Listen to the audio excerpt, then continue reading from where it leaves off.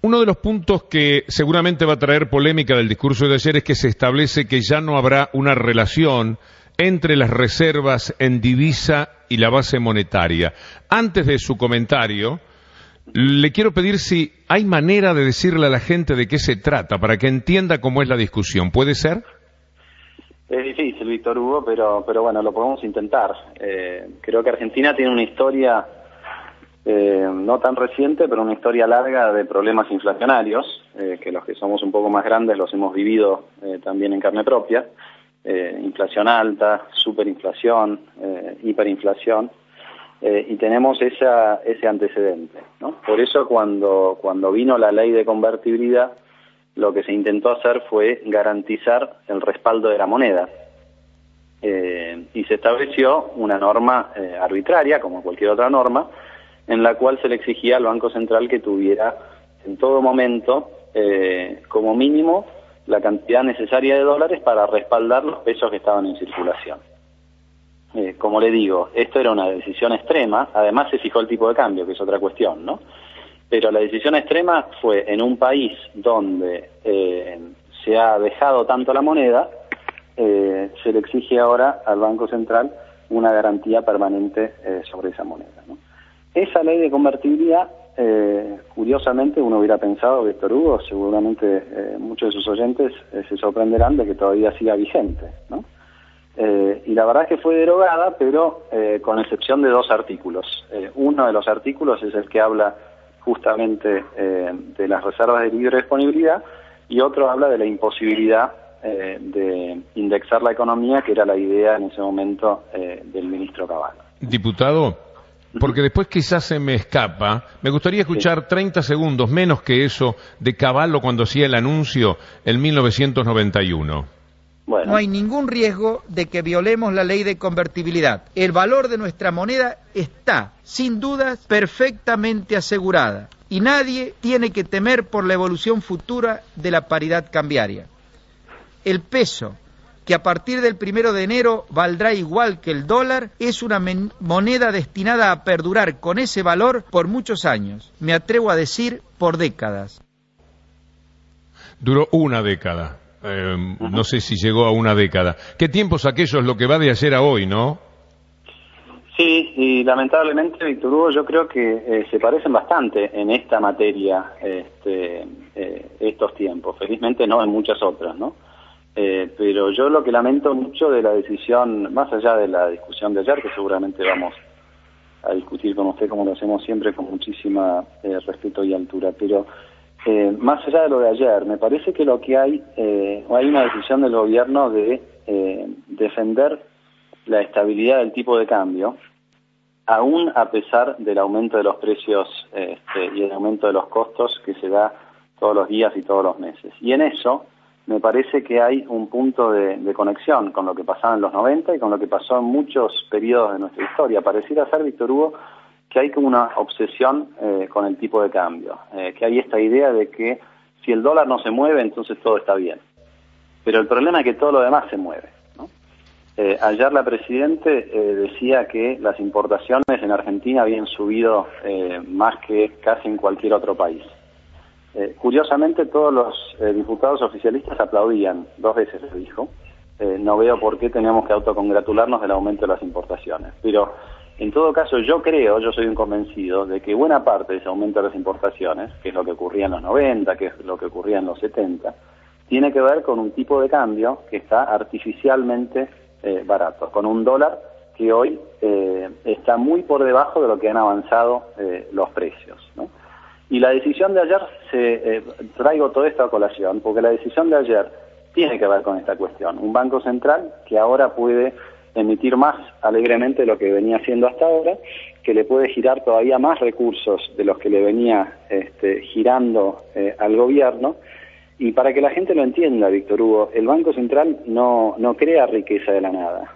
Lo que tiene el Banco Central es la capacidad de imprimir billetes, que son deuda, que forman parte de la circulación, y cuando esos billetes se imprimen a una velocidad muy alta, eso acá y en cualquier lugar del mundo produce inflación, ¿no? Y siempre estamos dentro de una cuestión de ideológica, si se quiere, en cómo haría cada sector cómo se pudo haber hecho en los 90, cómo se hace ahora, cómo se podría hacer en el futuro. Una observación que yo tengo con respecto a lo de las monedas, que siempre me llama la atención, es que Estados Unidos le vive implorando a China que le quite la fuerza que tiene la moneda china.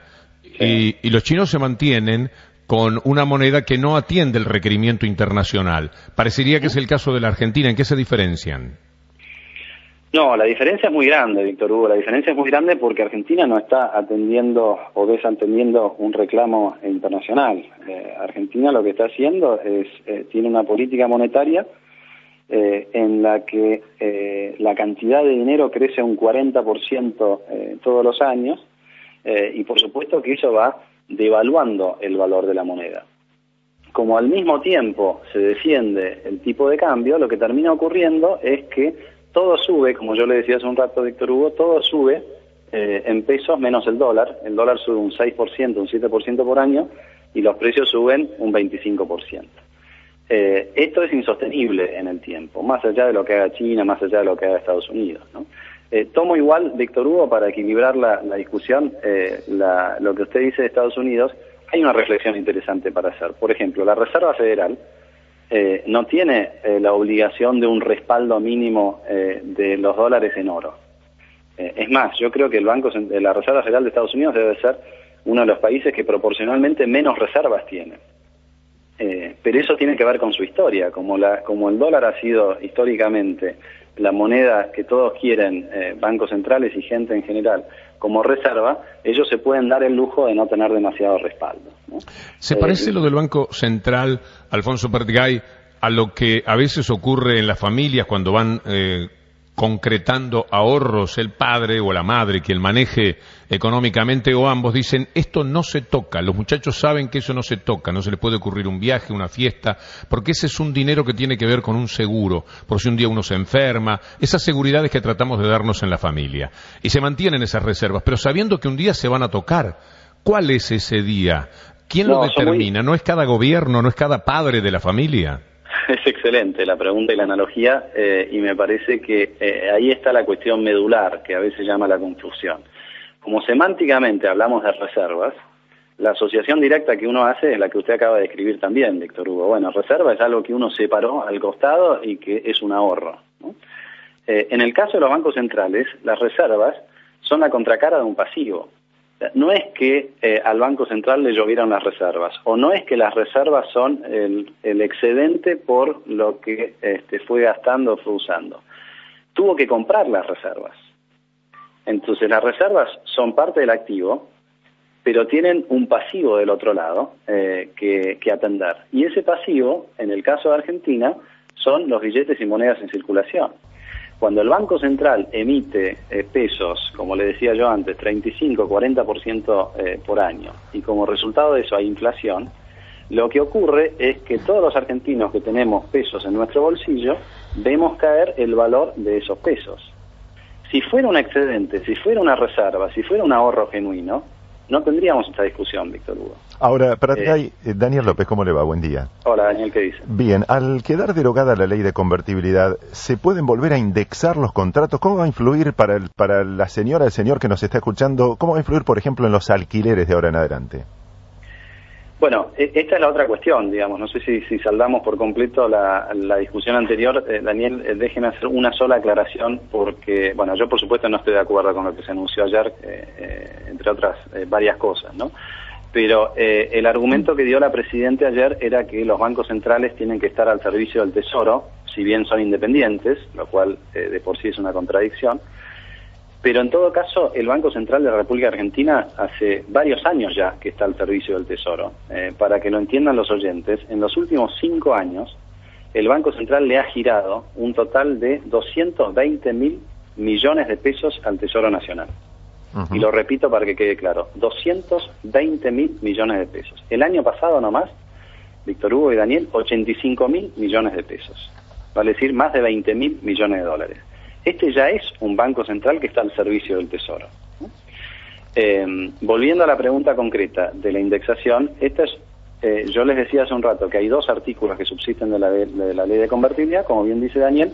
El segundo es el que prohibía la indexación. En la lógica de Caballo, en esos 30 segundos que nos pasaron, era al atar yo, fijar el tipo de cambio en 1 y al atar la cantidad de dólares a la cantidad de pesos en circulación, elimino de un plumazo la inflación. Por lo tanto, no hace falta indexar, prohíbo la indexación para que no hayan desacomodes, desajustes de precios. Creo que este es un tema grave ahora, y no en otro momento. Me parece que en otro momento se podría haber eliminado la prohibición de indexar y esto hubiera ayudado, como dice Daniel, en los alquileres y demás.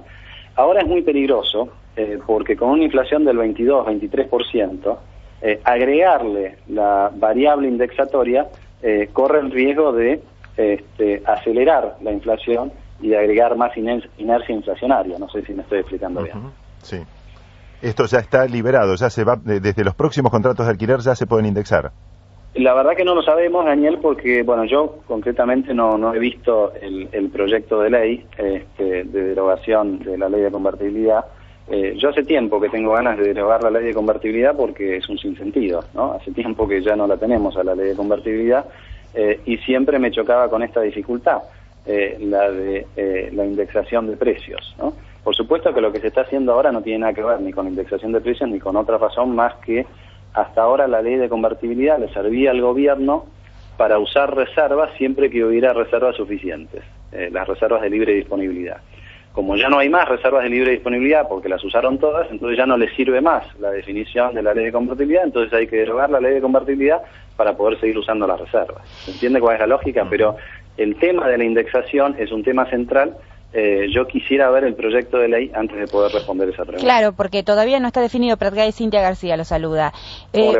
Muy bien. Usted hablaba recién sobre las reservas y el aumento de pesos en el mercado que provocaría una tendencia inflacionaria. Ahora, el Banco Central está utilizando políticas monetarias justamente para sostener las reservas y controlar el tipo de cambio, que son, por ejemplo, venta de títulos Leblanc y Novak, retirar el excedente de pesos del mercado, las políticas monetarias que tiene a mano el Banco Central justamente para que este desbalance de la mayor oferta de pesos en el mercado no se produzca. ¿Esto es así? No es así porque si no tendríamos una inflación del 25%. El Banco Central tiene como objetivo que no se mueva mucho el tipo de cambio. Tiene la obligación, porque así se lo indica el gobierno, de comprar todos los dólares necesarios para poder girárselos después y pagar las reservas. Y esos dos objetivos son contradictorios. Por más que después, como usted bien dice, absorba pesos vía LEVAC, se ve que no absorbe lo suficiente, porque al final lo que queda en circulación es un aumento del 35% anual, y como yo le decía, salvo ocasiones muy especiales, no hay experiencias de la historia en donde uno pueda emitir alegremente todos los años al 35% sin que haya inflación. Esto no quiere decir que toda emisión es inflacionaria. Quiero dejar eso en claro porque si no, pareciera ser que el libro de los de Chicago es correcto. Es más, nosotros cuando estuvimos en el Banco Central, para ser más específicos, veníamos de un momento muy complicado donde había desaparecido la actividad económica y demás. Y nosotros dimos la pelea contra el Fondo Monetario en ese momento y convencimos al Fondo Monetario de que no era un problema emitir. Y en el 2003 nosotros emitimos al orden del 30%, la inflación fue solamente del 3%. ¿Pero por qué podíamos hacer eso? Porque había capacidad ociosa, porque había una tasa de desempleo muy alta, como ustedes saben en ese momento. Las condiciones cambiaron, en ese caso para bien, y por lo tanto habría que haber ajustado también la política monetaria. Lo que